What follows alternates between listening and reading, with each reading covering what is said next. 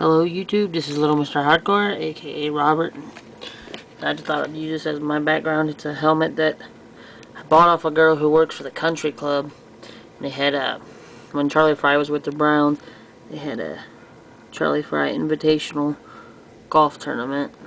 Like everybody that was anybody signed it, Charlie Fry is, and they signed it and it looks like red or orange marker. Charlie Fry's right there.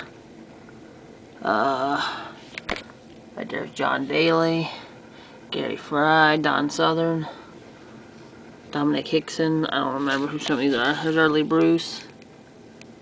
It must have been orange marker I meant. I don't know who. I don't think I know who anybody else. I haven't wrote down who almost everybody is. So there's that. And this is my response video to maddenrq. It's a 100 sub contest. He's giving away a sweet Chipper Jones 1-of-1 sketch card.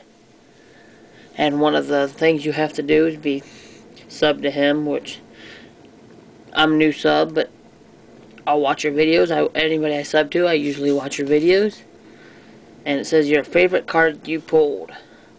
I don't own the card anymore, because at the time I needed money and I was selling just about every good card I had. But I pulled a, I think it was a Timeline, I think is what it's called, from Gridiron Gear. It was, what, 2 years ago? I think it was 2 years ago. It was numbered to 15. It was a Joe Montana autograph. As soon as I pulled it, it was like the box was horrible. There wasn't nothing good in it. I pulled it at a card show, and my hands were shaking. I'm like, at first I thought, because it looked like a Steve Young on it, I was like, I got a Steve Young autograph, which is still good. And it's numbered to 15, and I turned it over. I was like, no, it's Joe Montana. And I went and showed the guy, because there's a guy that normally don't come to the card show, and I bought a box of his car, or I bought the Gridiron Gear. Got that.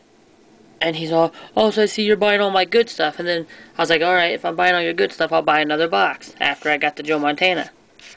Bought the second box. And I was like, I pulled my hits like first few packs. And then I realized I had a hot box on my second box. Every pack, but I think like one had a hit in it. It was awesome. I think I ended up getting my Marion Barber patch. I mean, it seems like when you get a hot box, the hits ain't as good, but there's used to get a lot more hits. But I think the best one was a Marion Barber patch.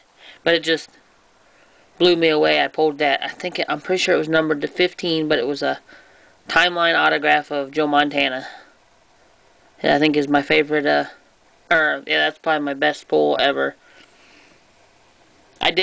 Another card I did pull that I still have is I bought randomly our Myers has hobby boxes, and I bought a hobby box that was resealed, but it was searched. It had no hits in it. Some of the packs only had 2 cards in it, so I went back in and told them that my box was searched, so they let me get the last box they had of, it was same year Gridiron Gear, and I didn't get really nothing, but my very last pack I pulled a jersey autograph rookie of Darren McFadden.